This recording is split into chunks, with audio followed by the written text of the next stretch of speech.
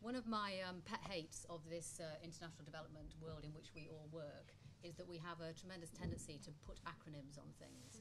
So I'm going to resist talking about COD, PBR, RBF, P for R, P for P. I'm going to try and resist talking about any of those things. One of the reasons why I hate those kind of acronyms is they start to take all meaning away from the words. And I want to talk about results. I'm going to talk about results-based aid, which I know is something that's of interest to a lot of people. But I want to actually step back a stage and talk about how the UK DFID thinks about results in general, and then to talk about results-based aid in that context. So that's what I'll do. I'll talk about results a bit, some of the examples that we're starting to develop on results-based aid, and then end with some final thoughts.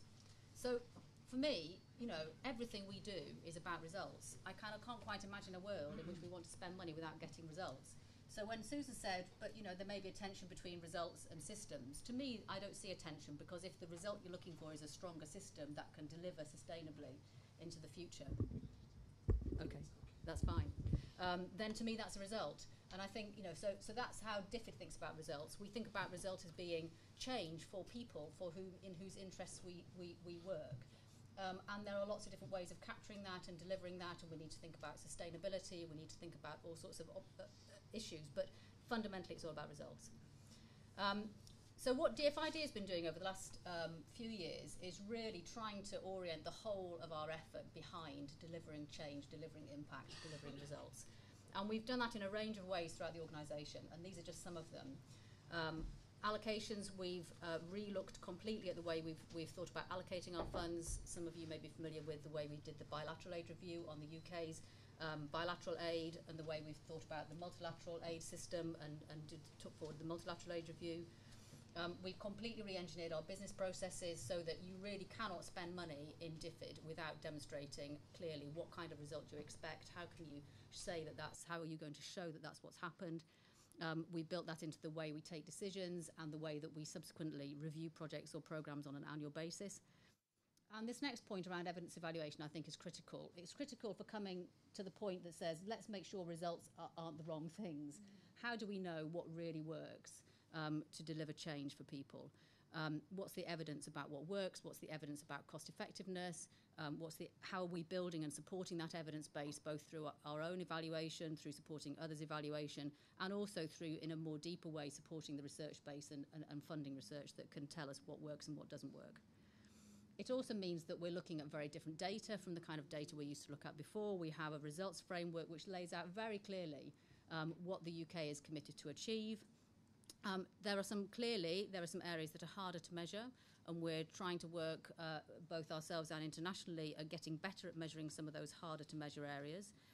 We're very concerned that when we think about what needs to be measured, that we build that capacity in countries themselves, so that we're not imposing parallel systems. So sort of really thinking about how will everybody have the data that they need to take good decisions, whether it's about domestic resource utilisation in countries, or whether it's about aid or South-South cooperation, or any kind of cooperation.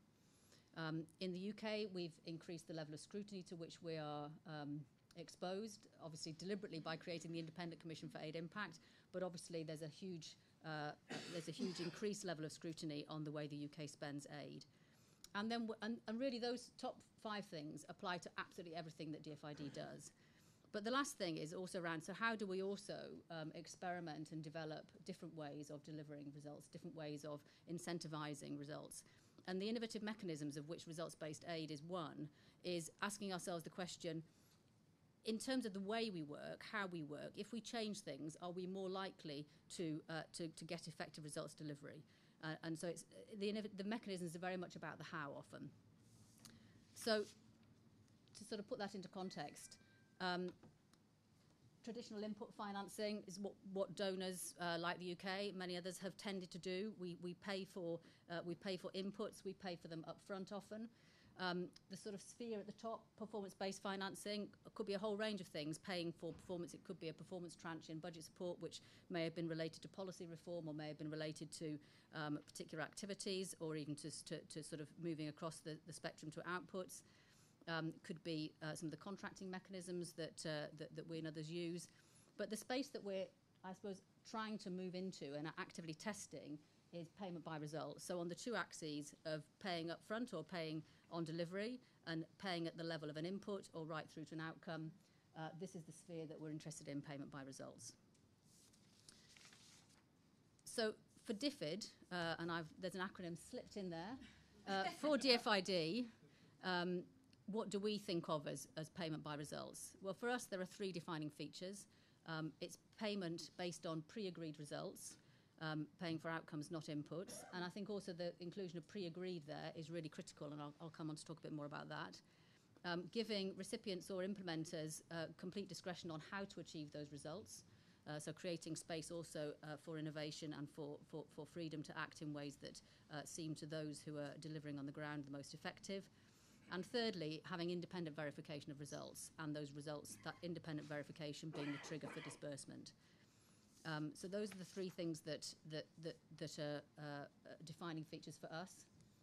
This is kind of how the model works.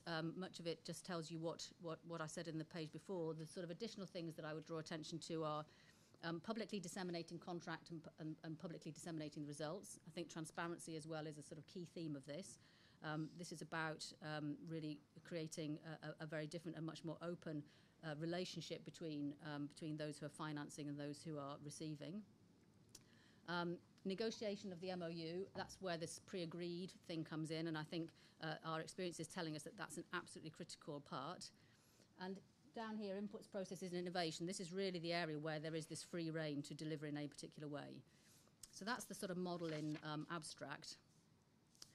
In terms of the way DFID is taking this forward, this is a typology that we're using that we find helpful, which really sort of talks about to whom are we transferring the risk.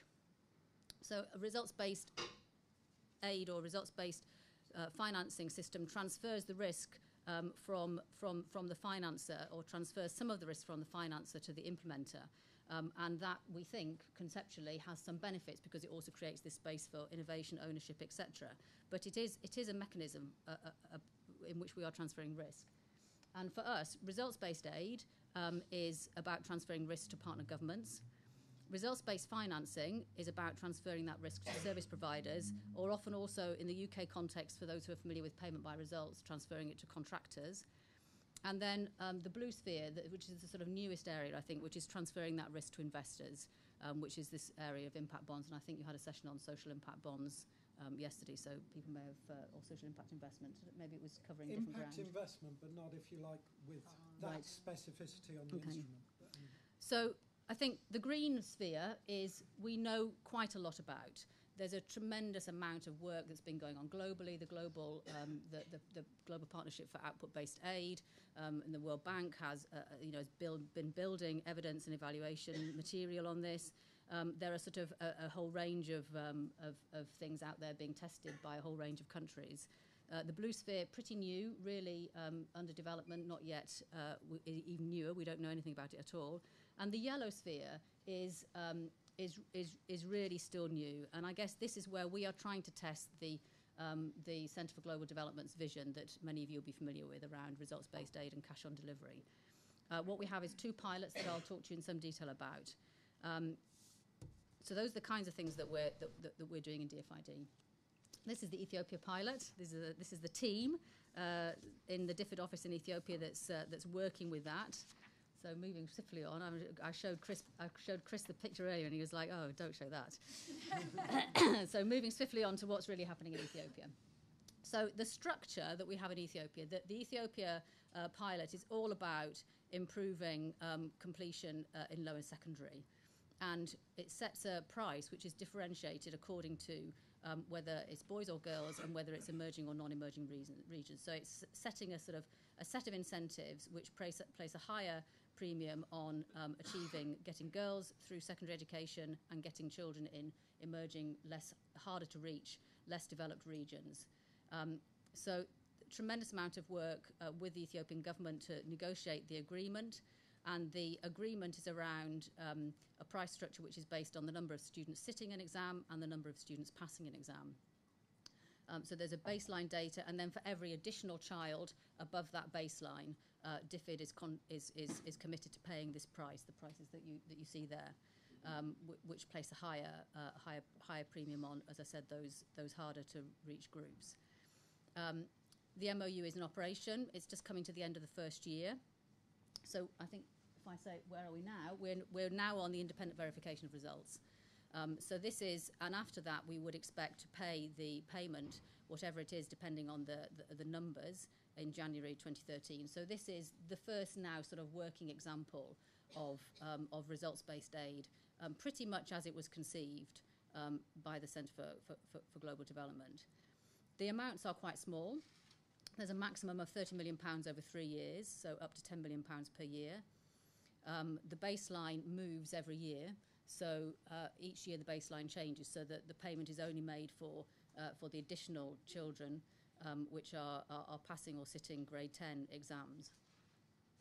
I think the sort of really interesting things about this pilot are how it's, I mean, there's very, very early days. So as I say, we haven't even made the first payment. The first independent verification of results hasn't happened yet. So this is still very much in the first cycle, and it will be very, very interesting to see how this first cycle goes.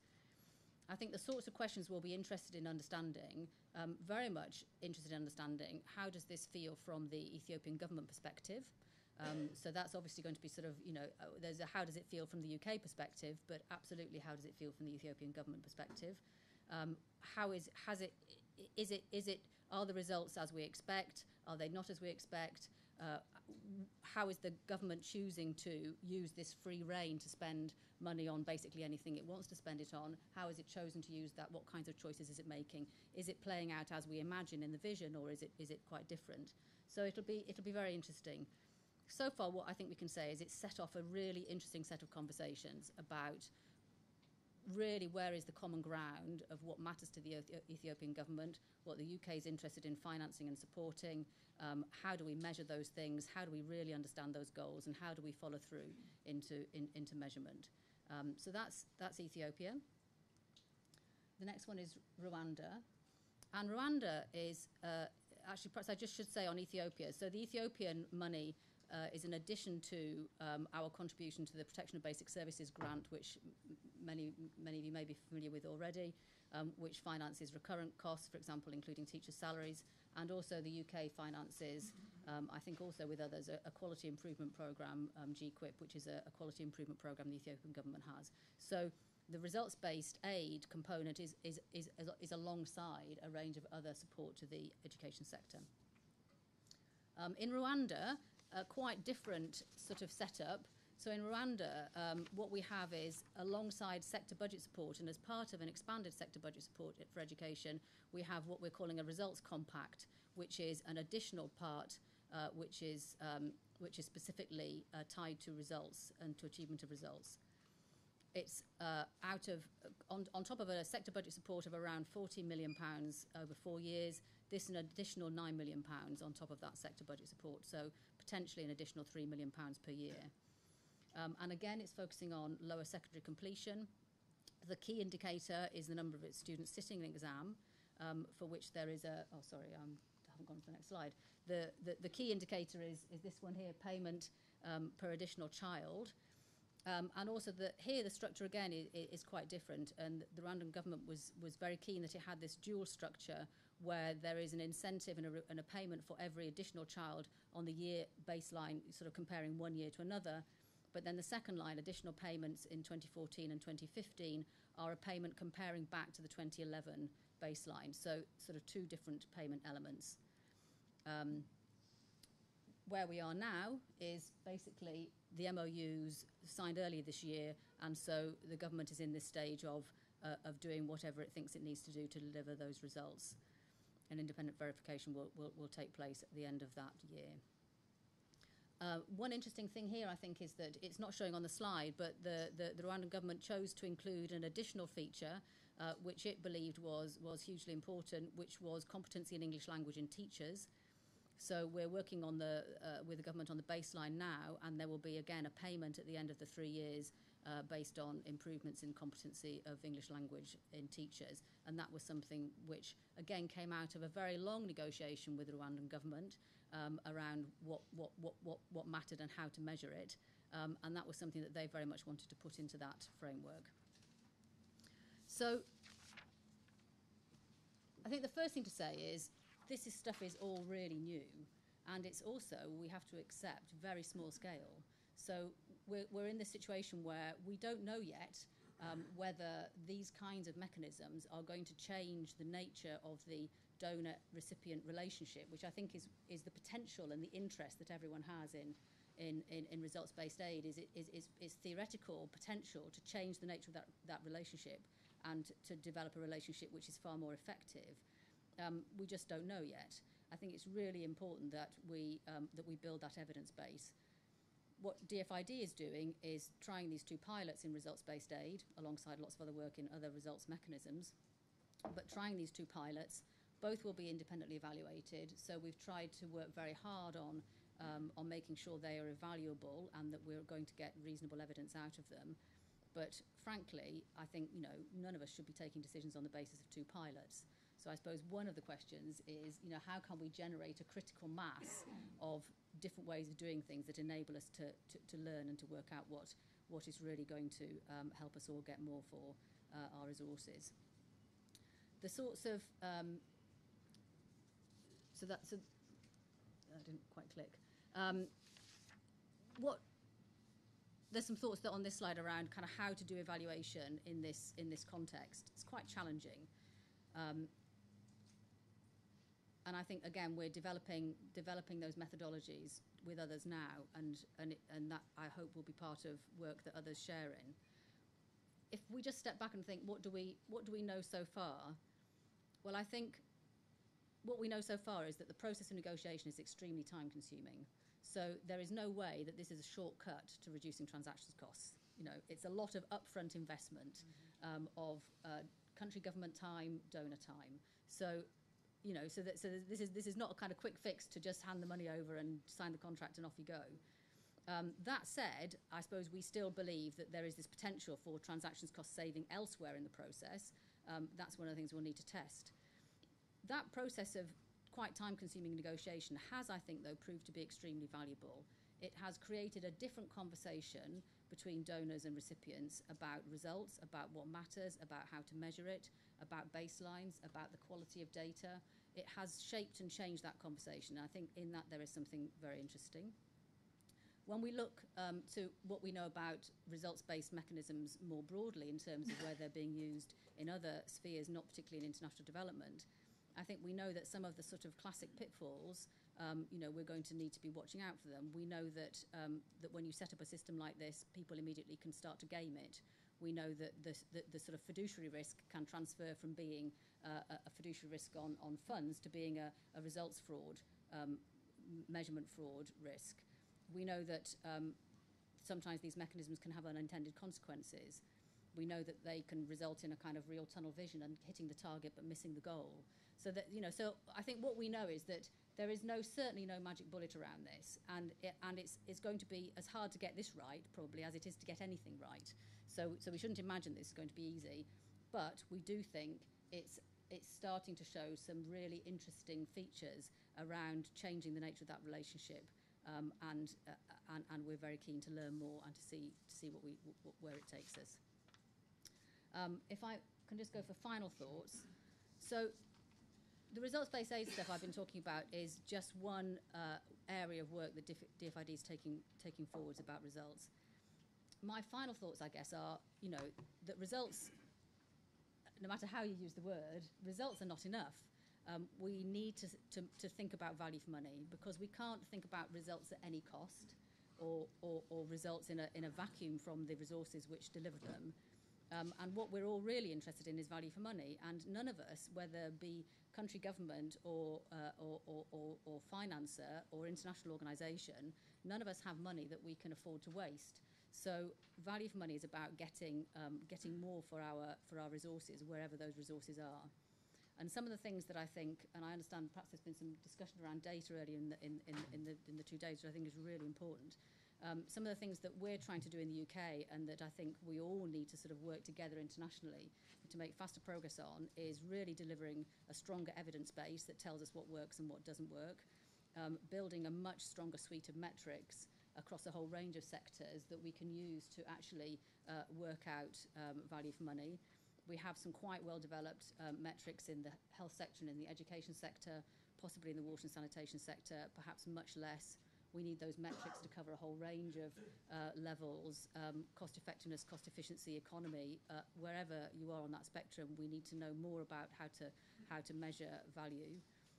We need comparable data and standard approaches so that we can actually start to make really interesting comparisons across the piece and use that to generate possibilities for improvement. And certainly, I know from my organisational perspective, we have all learnt a lot, I think, about managing results and measuring results, but we need to understand cost with the same depth that we understand results. And we need to think about the incentives that we all set. And I guess the incentives piece brings us right back to results-based aid, because one of the things we're interested in with results-based aid is, will that approach give us ultimately better value for money, because it frees up the use of the resource far more effectively. So can we change the incentives that will deliver that? That's the end from me. Thank you very much.